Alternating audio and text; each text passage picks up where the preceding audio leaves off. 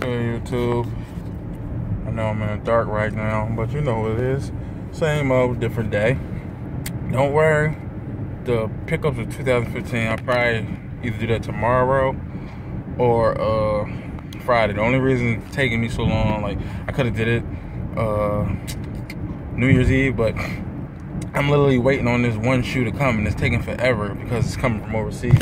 But I'm at the point like I'm tired of waiting. I'll just do it now and just show that shoe another time. But this is like a quick little vlog, and it's based about what everybody's been talking about the last week, and that's the song Kanye released called Facts, basically saying Yeezy just jumped over Jumpman. He said it previously, and I think was it the song? It was either, I think it was the song Click. I'm not sure, but I know was it Click or was it Mercy? I know that.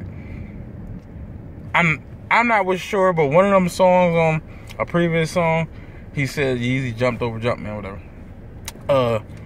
My opinion on it, when I can't really say what Kanye's saying, but you already know he's outspoken, so he's gonna speak his mind regardless. But to me, my opinion, I think he's talking about in the last year, not, well, he did say numbers, so I can't stress if he's talking about that, because everybody, I agree with everything everybody been saying. The simple fact that he's only really preaching that he outsold Jordan, because the simple fact they put out limited numbers, like basically meaning it wasn't that many pairs. Like he kept saying it was going to be easy to get in all his interviews, and the price point was going to be affordable. And then when the first one came, that was like damn near impossible to get. You had to be in New York or in New York area to get it. You had to have the Adidas app to get it, because I guess everybody was afraid to carry the shoe because they thought they wouldn't sell. They was waiting to see what the success of the first one was going to be. And honestly, I didn't think it was going to sell, because everybody said the shoe was hideous. But you put Kanye name on it, for some reason people are brainwashed and like mindless, and they just buy everything that he puts out, not really getting on people that really like the shoe. And some people just want to buy it just because it's Kanye. Because my brother really just wanted the shoe because it was Kanye West, and he's a huge Kanye West fan, and he just wanted to say he had a Yeezy because he can't get the ones he really want, because those things are out of his car don't even cost that much. I mean, you can get cars cheaper for what Yeezys cost. So with that being said, going to what he's saying now, I think from what I hope that's what he's thinking, what he's saying is that he's talking about the popularity. Because I swear, like, I'm so sick of seeing Yeezy 350 boosts, and now I'm seeing 750 boosts over and over again. Like, I'm so sick of seeing this on my news feed on not Facebook, my news feed on Instagram, or my news feed on YouTube. I swear, if I see another picture of a Yeezy or another video of a Yeezy, I'm going to blow my brains out. Not literally, but it's just, man, my breaking point with seeing Yeezys. I'm tired of hearing the name Yeezy. Like, it kills me, because sometimes people act like the Yeezy shoe is the only shoe out. And I can't lie, like, Yeezy to me, or Kanye, he's like the new age Jay-Z. And what I mean when I say that is that if people don't remember, when Jay-Z was younger, and he was like, I mean, he's still one of the best rappers considered to a lot of people. I'm not a huge fan, but to most people, he's considered one of the best rappers living now, next to Lil Wayne to me.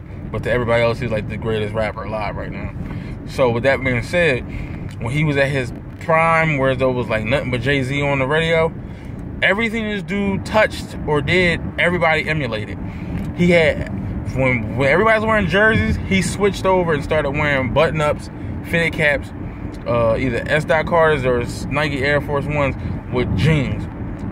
I was doing it. Everybody was doing it. He made everybody go from wearing, what was it, platinum and all that, and rose gold, whatever else everybody was wearing. He started making people wear black diamonds, all black everything. He started making people wear black Jesus pieces. Like, soon as he did that, everybody was wearing that shit. The wool skull hats, with the ones that got the brims in it, like, those things was popping back in like the late 90s. Around 2000 to like whatever time he bring it back out, nobody was wearing them. You would get talked about like crazy where I'm from if you were still wearing that hat. As soon as he wore it in the change clothes video, I lied to you not, all the bootleg stores and all the Chinese hair stores had them hats the next goddamn day. Like, literally, nobody had those hats before them. Right after that, everybody had them damn hats. Like, everything this dude touched turned to gold, and he was making so many brands popular.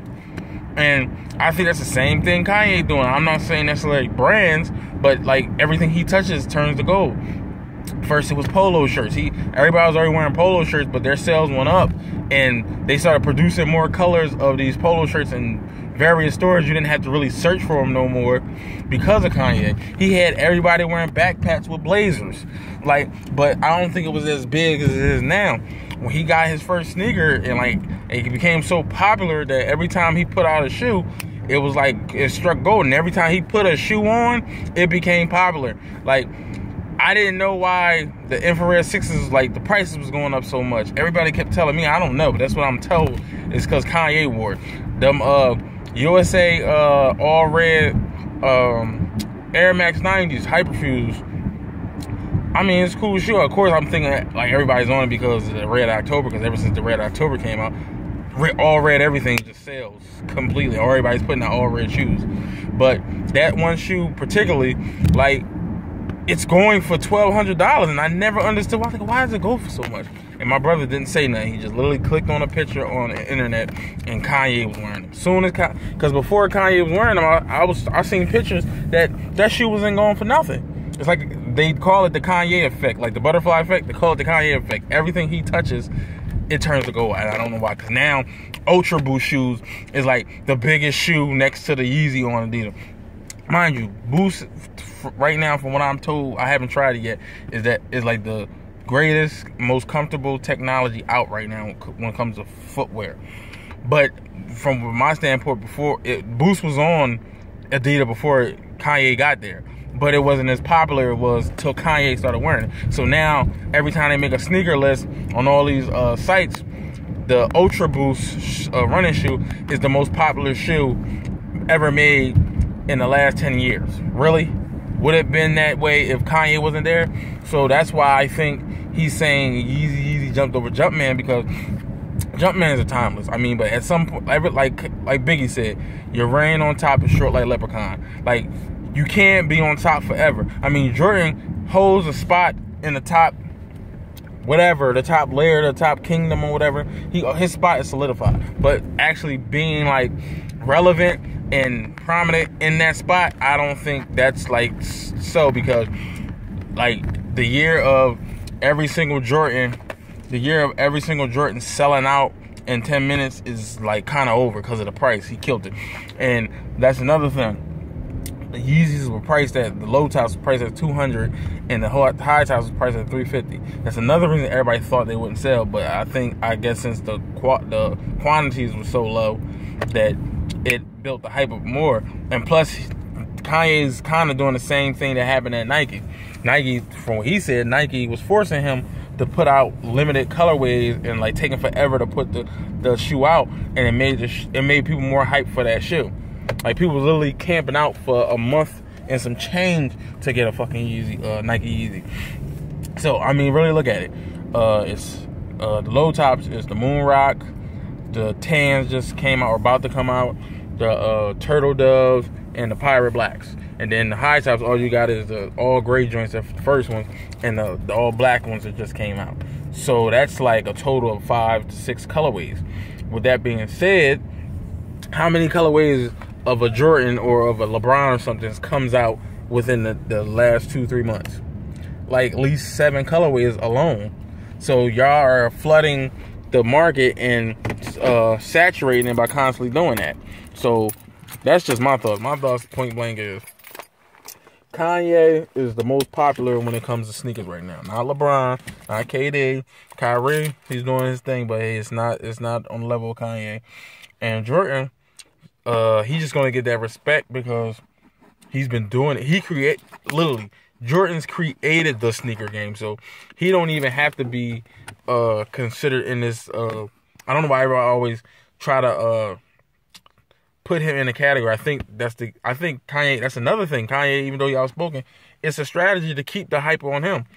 You put Jumpman name in there, whether you dissing him or talking about him, it's generating more buzz and attention to him. So now you got Marcus Jordan, Jordan's son, defending Jordan. You got LeBron defending Nike. You're just making the popularity of Adidas go up and up just off of the talk alone. So, in a nutshell, he kind of sort of jumped over Jumpman just by popularity. But other than that, we already know what it is. So, rate, comment, subscribe. Y'all can put y'all thoughts in the comment section or make a video response, whatever you want to do, and tag me in it. Let's keep the conversation going.